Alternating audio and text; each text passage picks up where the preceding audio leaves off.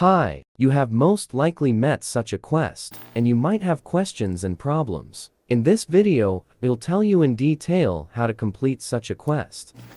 And before we start, I want to say right away that these tasks take a lot of time if you are new to outpost construction and resource extraction. And I will also add that these quests are not worth the time spent on them.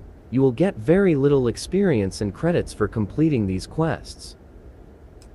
Therefore, it is better to think several times before starting such a quest. To complete my quest, I need to deliver vanadium. To do this, I need to find a planet that has not only vanadium, but also helium-3, since it will be needed for the functioning of cargo link between solar systems. If there is no helium on the planet, you can look for another planet with helium in the same solar system. To extract helium on this planet, send it to the planet with the resource necessary to complete the quest, and send it to the planet where the delivery of this resource is required. Therefore, it is better to immediately look for a planet that has the necessary resource and helium-3. In my case, on this planet, I failed to find a place where there would be both vanadium and helium-3, so I will build 2 outposts on this planet and will transport helium from one outpost to another, and from this, I will already send vanadium. To begin with, I'm starting vanadium mining and building cargo links to receive helium and send vanadium. I would like to stop here and tell you more about these cargo links. A regular cargo link is needed to transfer resources between outposts located in the same system. Cargo link intersystem is needed in order to transfer resources between outposts that are located in different systems.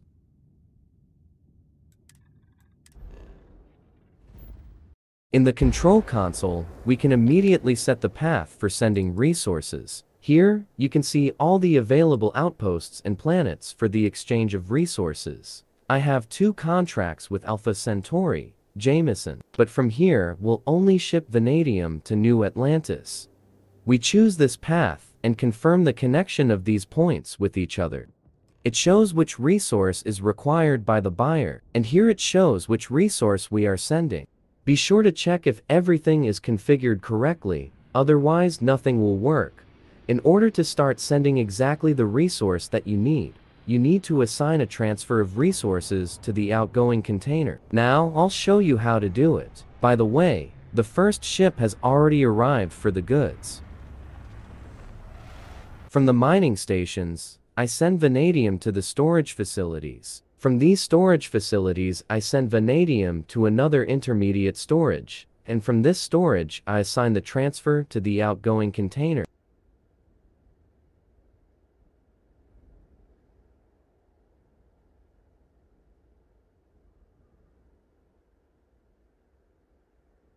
You cannot build intermediate storages, but immediately send the resource from the mining stations to the outgoing container. I do this for my own convenience, so as not to delete the supply line separately from each miner. Now, I will build a cargo link to receive helium, which will turn on the cargo link intersystem, and the transmission will begin. Now, I'm moving to another outpost on the same planet where I have helium mining and am building a cargo link to transfer helium to the outpost where vanadium is mined. Here, the helium is sent to the gas storage and from there to the outgoing container on cargo link.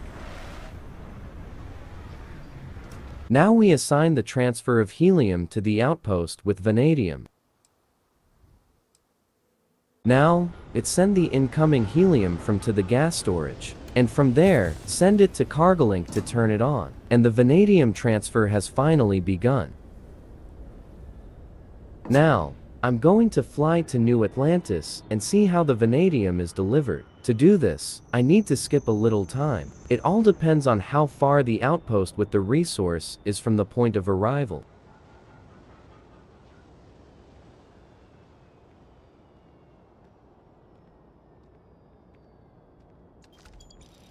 The task is completed, but as you can see, the reward is not worth your attention at all.